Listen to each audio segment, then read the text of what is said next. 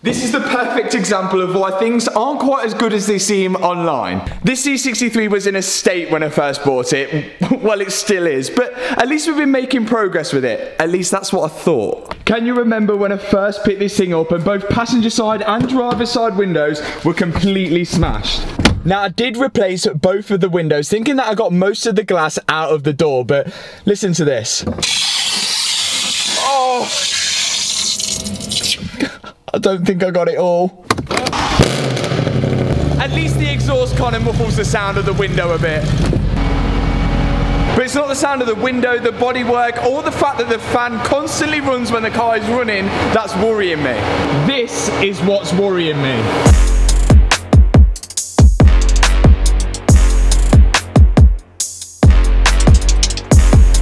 Now, I've came so far with this car, physically, mentally, and financially, just to give up now. The C63 has exceeded any type of budget that I had planned for this thing, so now I'm building this car just out of straight passion. Now, my goal in the last video was to eliminate all the dashboard warning lights, but that seems to be a lot easier said than done. We have got an airbag light on, an ABS light on, a traction control light on, and, well, a fuel light. So before I quite literally deep dive into this fluid leak that I seem to be having, which may require us to take out the engine, which I've never done before, let's start trying to get rid of these lights on the dash. Now, the main reason for the airbag light being on is the driver's side front seat belt is missing. After replacing all the airbags in the car and the rear seat belts, I thought I'd covered everything, but it seems like we're getting a fault from the driver's side front seat belt. Usually seat belts lock out in an accident, but the front seat belts seem to be fine, but still it's bringing up a fault. So I went ahead and bought a second-hand one off eBay, and we're just installing it now in hopes that that will bring the airbag light off the dashboard.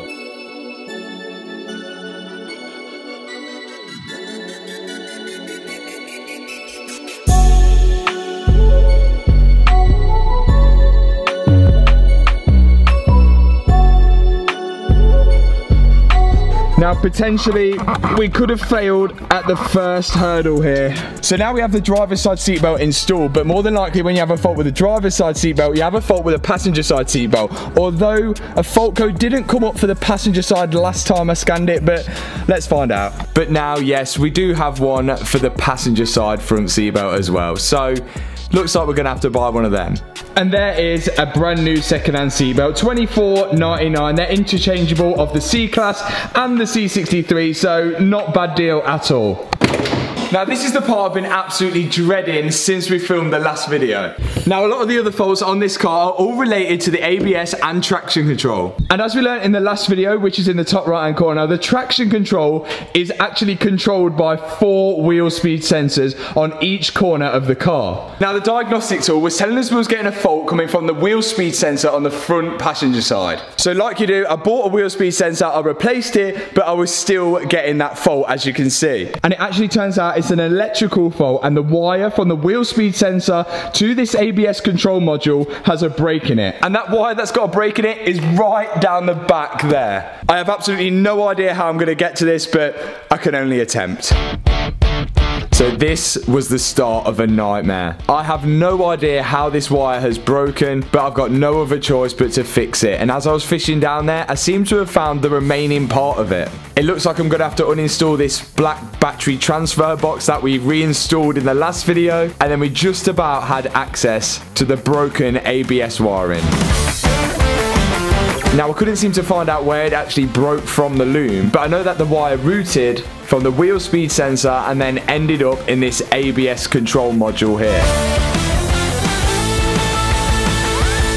In the ABS loom, I managed to find the 2 same coloured wires, the red and green one and the blue and green one, and because I couldn't find the end where it broke from, it looks like we're snipping it from this end and then guiding 2 new wires from the wheel speed sensor directly into that loom. I only had a black and red cable to hand, but for now they're going to be identified as blue and green cables and red and green cables. Then I've got to route the new black and red wires from the wheel speed sensor and to the ABS module and then splice them in. I've got Liam doing the old splice and dice, as he is an electrician, so I thought it'd be best for the job. And yes, moan all you like in the comment section, but we're gonna have to use these connectors because one, that's all we had to hand at the time, and two, try getting a soldering iron in those small gaps. But now we have the two new wires connected at the front of the ABS module. It's time to connect them up to the wheel speed sensor, which comes out just underneath the wheel well. And with that connected, we can put everything back together, which is one hell of a fiddly job. And I really, really hope that this works because this was so time consuming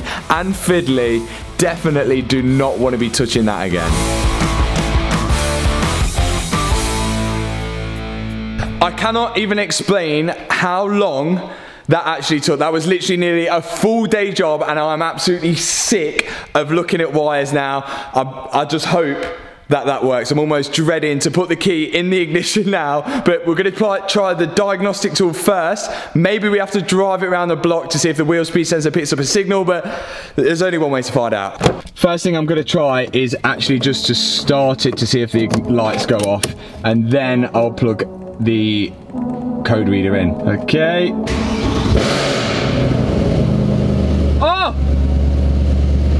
Yes! Wait, I didn't even have to put the code reader in. It's a winner.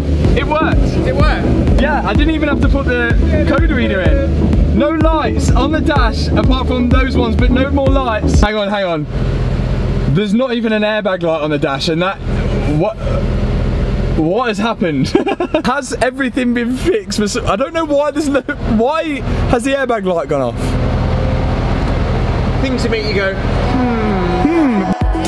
So just to confirm that everything was actually fixed, I took the car out in the car park just to give it a little drive around just to see if any lights appeared back on the dash. And good news, they didn't. And do you know what else is good news? I bought another car. You didn't. I did. Oh no. Do you know what else I did? What? I built a website using Squarespace, who have sponsored today's video. Now Squarespace do everything from websites to online stores to marketing tools and analytics. It really is the all-in-one platform to build and run your business.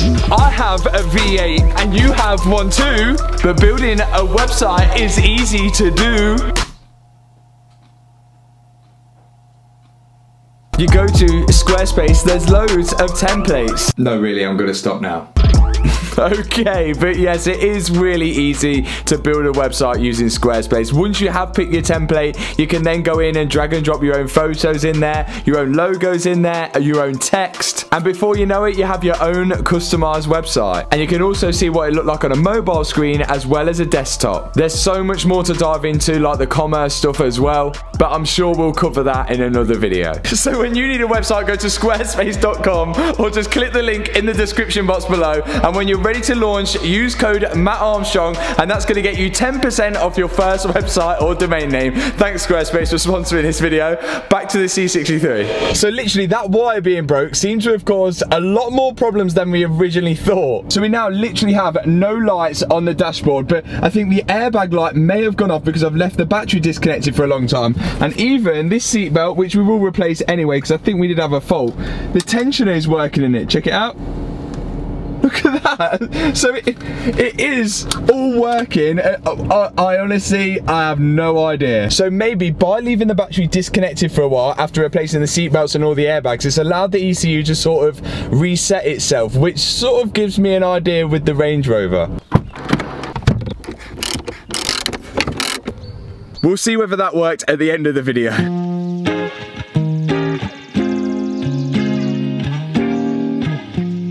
But we now move on to the part that was kind of worrying me. So the C63 was almost ready for its MOT test, and then once that's passed, we can go to the body shop and get it painted. But this oil leak and multiple leaks is gonna slow us down a fair bit. So one leak, which is fixable and very minor, is coming from the power steering fluid, and it's just where these connect into the actual rack there. But I think that would just be an O-ring that we need to replace, and that's quite a, well, it's quite an easy fix. We can do that, no problem. It's the actual oil leak that's worrying me. So we could kind of see from the last video that the oil leak was coming somewhere in the region of just above the sump here. We've got like the main sort of sump pan, the lower sump pan here, and then like the actual sump, but it seems like it's coming just there near the starter motor. Now, I've been speaking to some people who know the C63 engine inside out, and apparently a fairly common problem on these is that after a while, the oil will start leaking from the upper sump pan. The issue is though, to fix the oil leak coming from the upper sump, it is an engine out job. You literally can't get to it with the engine in. Well, you probably could, but it'd be really, really difficult. Now, some C63 owners just live with the oil leak, but mine, when it's parked up for even just 30 minutes, it seems pretty drastic, so I'm left with no other choice. Now, before I jump to conclusions, I wanted to remove the starter motor, just to see if I could get a better look at where the oil leak was actually coming from. And it looked to be good news. I think we might just have got away with it. There's still work, but I don't think the engine has to come out. So, just up here, you can see it's wet here, but after removing the starter motor, I can't quite pull it all the way out. I can see it's very, very difficult for you guys to see, but just at the top there, the actual top, which is the engine out job, it's pretty dry. It just seems wet around this sort of sump here, not the top one. Which I think this section here is the part, this section here is the part that's leaking from there. So I think we should be able to get all of this down without taking the engine out. We do have to take the subframe down, but I think if we can just drop that down and then seal it all back up, we should be able to do it. We may have to pull the gearbox out the way, but let's get to it and find out. So yet again, we're at it with taking the whole front subframe down. And hopefully this time will be the last and final time that we ever do it. With the under tray out the way, I can get a better look at the power steering fluid leak. I've got to remove the power steering rack anyway to get the subframe down, so we might as well start with that. First off, I'm going to undo the bolt which connects the rack to the steering column, and then I can lower it down a bit and access where that leak is coming from. All day long like it's a plan. And just as I thought, it seems to be a dodgy O-ring. So off with the old one and on goes a new O-ring. And we can pop that all back together, and fingers crossed, that should solve the power steering fluid leak. Now, as I mentioned, the rack has to come off anyway, so I'm going to start undoing the track rod ends each side. Love it that you play in and you bend. Yeah. Do you even have one if you don't? And then there's a few more little bolts here and there, and then I can finally lower the steering rack away from the car. I'm too scared to get fired. I need this stuff so bad, I just wanna. Next job, I've got to start removing anything that's connected to the front subframe, including the anti-roll bar.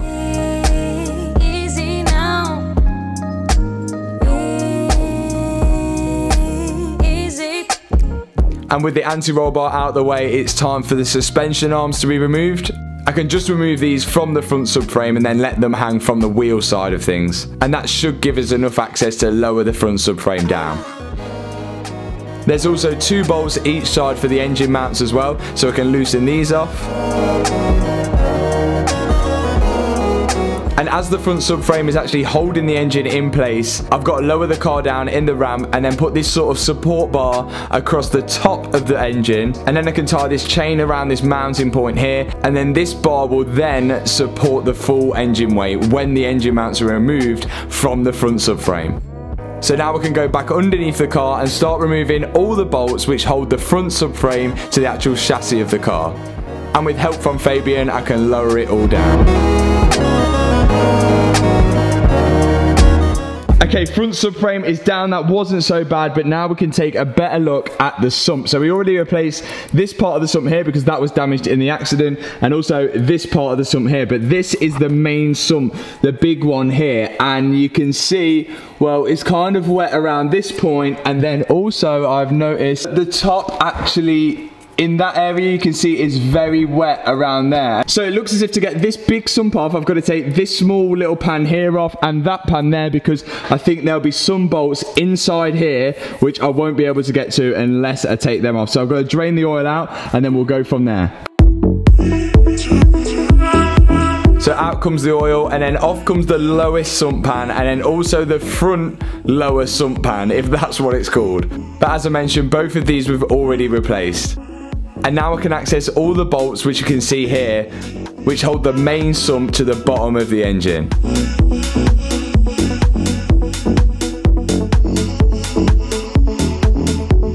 plenty of bolts to undo, so let's get started.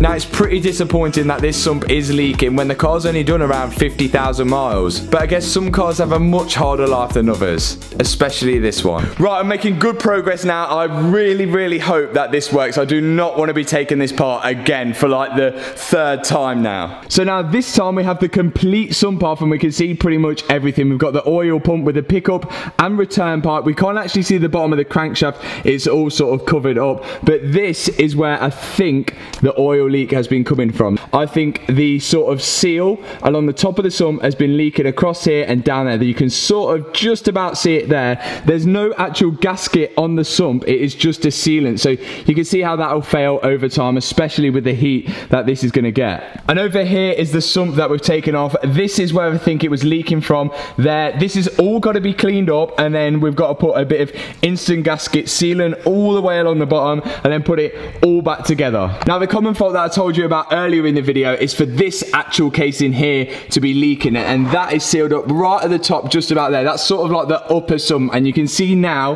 why you'd have to take the engine out to do that. This timing chain would have to come off with the oil pump as well, and then also to get it off you've got to be taking the gearbox away from it as well, because, well, you can see the bolts here to get it off, and well, that would have been an absolute nightmare. But fingers crossed, we should all be good. We're just resealing the sump and putting this thing all back together. So to be 100% confident that I'm not going to be doing this job again, I want to make sure the bottom of the engine where the sump meets it is absolutely spotless. And the same goes for the sump. And once it is, I can start applying the sealant. And once the sealant's applied, I can then marry it up to the bottom of the engine and tighten all the bolts for it. And it's the same again for the front lower sump and the rear lower sump, if that's their names.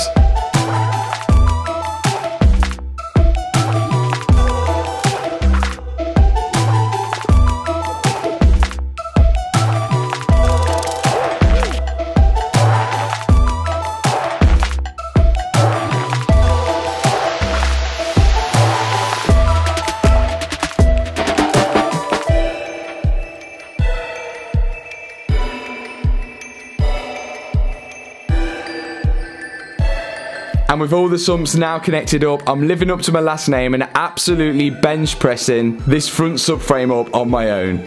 No, it wasn't really that heavy, it's all aluminium. And then it's just a case of bolting everything back together the way we took it out.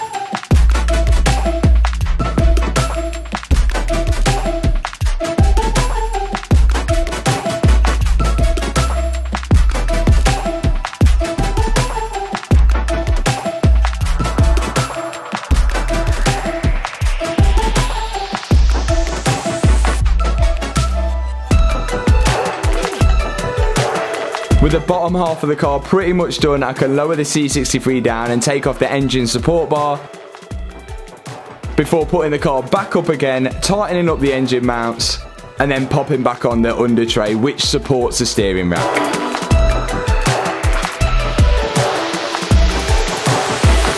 So the underside of the engine is about as dry as it's ever going to be. There's no oil in there at the minute, and as soon as I put oil in, if I see any come out, I'm going to be furious. Everything is all back together. We've just got to add oil, but there is one thing that I do want to change before we drop the car down, and that is this sensor right here. I have a new sensor here, and this thing is an aircon pressure sensor. We're getting a fault from this, and I think this is the reason why the fan is constantly running whilst the car's on. It could be that it's got no aircon gas, which it hasn't, but I think on my Audi R8 this was the same reason, and once we changed this, it stopped the fan from running all the time. But we'll give it a go.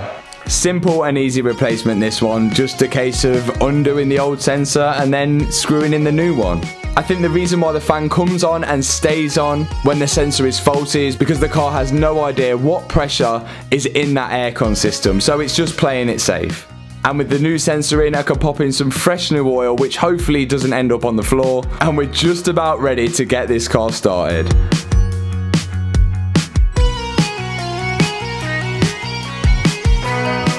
Oil in, battery connected, let's start this thing up, let's check for leaks. Fingers crossed the fan isn't constantly running, but I haven't got too much hope. I think I may need to regas the aircon to get that off, but we'll soon find out. Let's start this thing up. Come on, C63, it is your time to shine.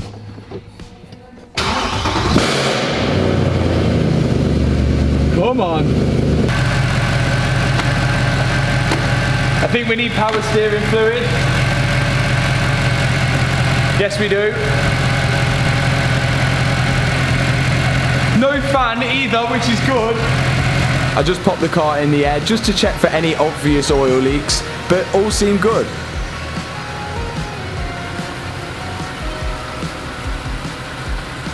So once again I got the car down and finally off the ramp, and I thought I'd decide to take it for a drive around the car park just to check everything was all good. Yes!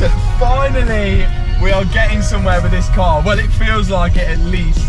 Only time will tell though. So finally it feels like we're making some progress with the C63, and only time will tell whether all the fluid will stay where it should. But now she's sounding smooth and there's no more aeroplane fan constantly running whilst the car's on. So I guess that leaves us now to concentrate on the bodywork. This is one hell of a project. If you've enjoyed this video, hit that subscribe button, hit that thumbs up button, and I will see you in the next video. Peace out. Has it worked?